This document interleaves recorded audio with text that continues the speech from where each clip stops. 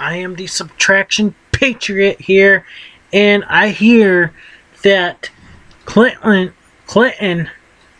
Clinton tells Donald Trump to delete his Twitter account.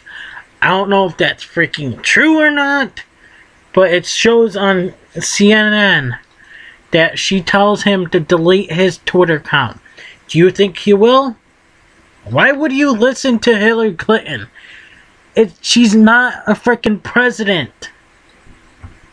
Not yet, actually. So, I don't even think she would become president. I think everybody's gonna go vote for freaking Donald Trump more than Hillary. So, yeah. Why? Just why? I don't understand. Like this video, leave a comment below, and subscribe for more content. Unstoppable Patriot out.